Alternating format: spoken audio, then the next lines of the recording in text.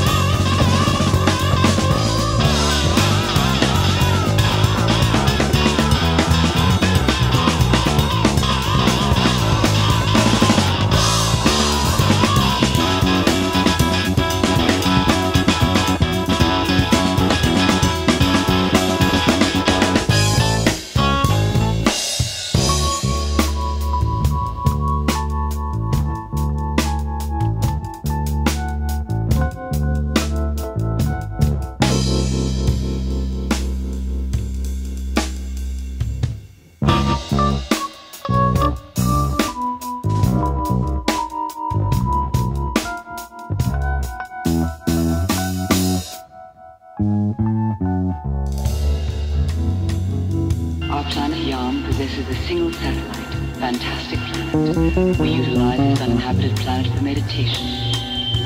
Yam is divided into several uvas. Two of the uvas, Strom and Yacht, are natural and symmetrical. Among the other uvas, Planete, the largest. It is completely covered by blue sconic masses, which cause extreme temperature variations from 8 to 243 Lycas, and is therefore inaccessible to typical exploitation. The uva of Goa is dominated by an inland fabulous sea, which stabilizes the Apanic at about 25 Lycas. Anchor blocks counteract the process of pontic libation, while O'Malley globes regulate the pressure. All uvas undergo a cycle of 3 vestia seasons of unequal duration. The season of Karine crystallization.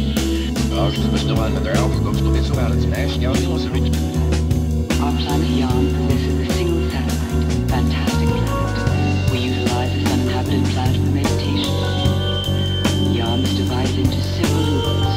Two of the uvas, Strom and Yacht, are natural and symmetrical. Among the other uvas, Planete, the largest. It is completely covered by blue sconic masses, which cause extreme temperature variations from 8 to 243 Lycas, and is therefore inaccessible to